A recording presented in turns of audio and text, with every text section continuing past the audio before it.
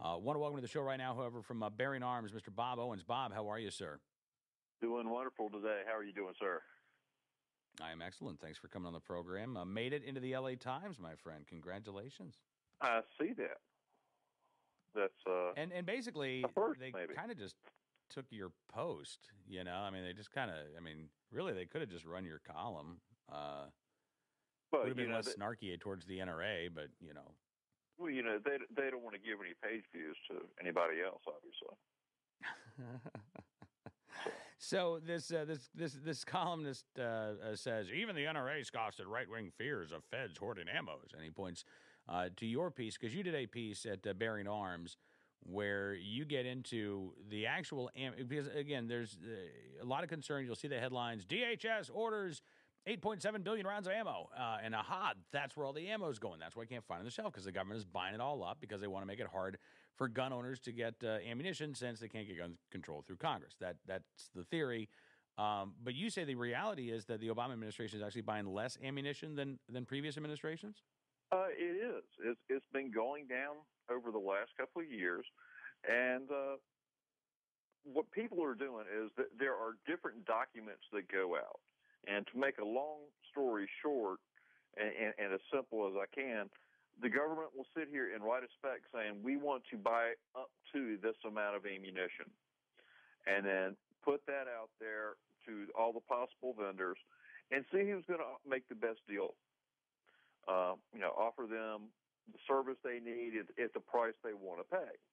It does not mean that they will buy everything on that spec. So they could say that we want 20 million over 5 years, or up to 20 million over 5 years, and people just assume that, hey, they're going to buy 20 million rounds. No, it's up to. The reality may be far, far less than that. And so people have gotten the wrong information by taking the maximum amount and assuming that is the actual amount. Okay. So again, the actual amount's much less. And so so the next part of this then, Bob, is so where the heck is all the ammo? In your gun safe, Cam. Okay, some of it's in mine, but not all of it's in mine, I promise you. Yeah, I mean, this is what you're saying is it's all of us. It's the consumers. It is. I mean, the U.S. military has a dedicated ammunition supply. It does not come from our civilian supply, and it seems like a lot of people don't know that. As far as the federal government, they are a drop in the proverbial bucket, whether it's DHS, FBI, or anybody else. The vast majority of it is going to folks like you and I. People have to remember that, prior to the run-up in the 2008 election and then right after Obama got elected, a lot more people started buying guns. A lot more people started shooting guns. And the guns that they were typically buying, most of your new shooters are shooting semi-automatic pistols and semi-automatic rifles. And they have discovered that, lo and behold, these are fun guns that chew up a lot of ammunition relatively quickly. 50 years ago, when folks were mainly shooting bolt actions, they may shoot 20 to 40 rounds at the range and call it good because that's all your shoulder could stand. Today, most of the cartridges people are shooting are either rimfire or intermediate caliber or pistol caliber, and folks are shooting 200 rounds in a range trip. And so manufacturers are pumping out just as much as they can, but we're buying it faster than they can manufacture it. Yeah. Unfortunately, and again, the great gun and ammunition buying spree of 2013 was really like nothing else the industry has ever gone through. And when it's a 100-year flood like that, it takes some time to recover. What are you hearing in terms of a recovery date? Because it's not that all of a sudden things are, we're going to wake up one day and the ammo's back. It's going to be a slow process. Well, it is, and then there are some external factors that go into it as well. We've had a couple of different ammunition and powder facilities that have had some interesting things happen within the last couple of months. PB Claremont, which is the second largest powder supplier in the world, had a catastrophic detonation back in March. And so some of your European manufacturers that are imported here are having a hard time getting powder. Everybody's having a hard time getting brass. Lead is not as difficult to get. As long as you've got car batteries floating around, there's always going to be lead. But it's finding the raw materials. It's getting 26 hours of a 24-hour day that's the problem. All these manufacturers that we have are running flat out, and they literally cannot make stuff any faster, and it's hard to find new equipment to purchase to get new manufacturers online. Yep, absolutely. Actually, we were talking when I was down in Pinehurst, North Carolina, talking with the guys who were putting together an ammo company. They've been working on it for a couple of years now, getting ready to start rolling some stuff off the line here later this summer, I think. And there are a lot of. I mean, that's the other thing. There are a lot of companies that have seen this need over the last couple of years, but it's not a quick startup. No, it's not. There's all sorts of permitting.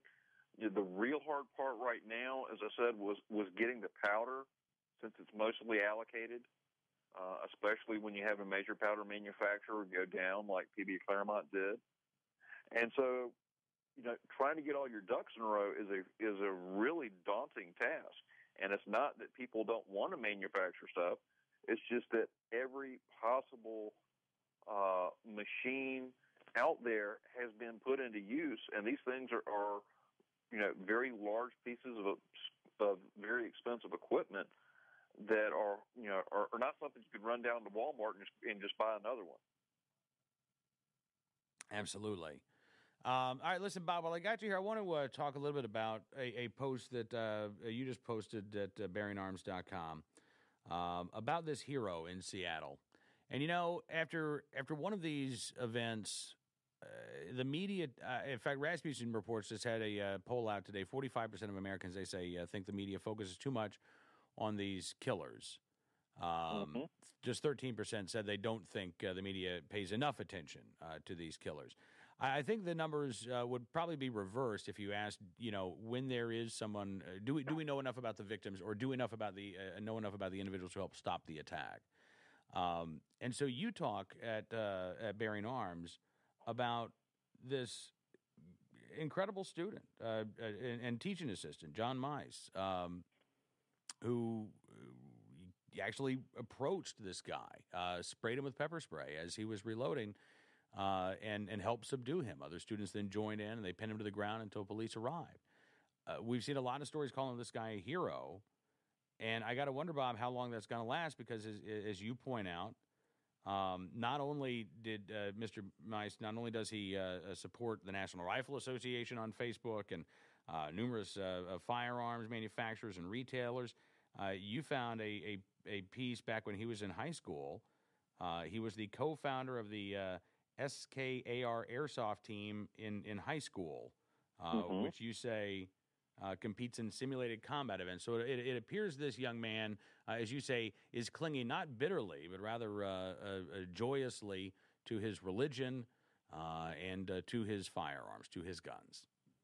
Yeah, absolutely. We have a culture that in the media that would unfortunately rather get bogged down in the psychoses and neuroses of the people who perpetrate these acts. And, there are folks out there who think that it may perpetuate a cycle when they do that, talking about the bad guys, and they don't want to talk about the good guys that help prevent or stop these events. And Mr. Mize here is, if you look into the article, some of the stuff I was able to find, you could not ask for a better young man as a role model.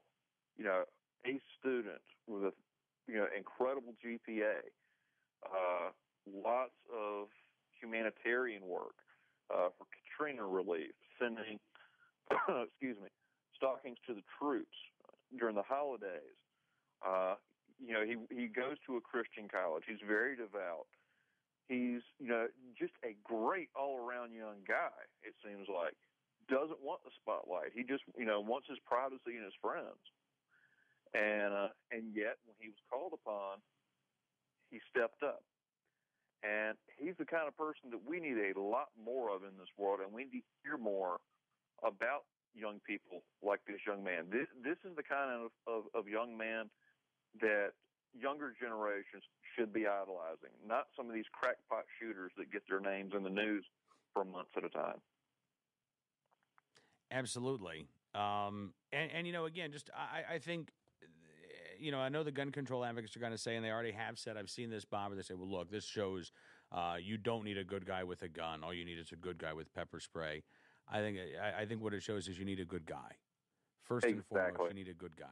You need somebody who, again, we're talking about inanimate objects, but you need that individual who is prepared to risk his life for others, which is what we had here. And that's what should be honored. And I think gun control advocates and gun owners alike can honor the actions of this man.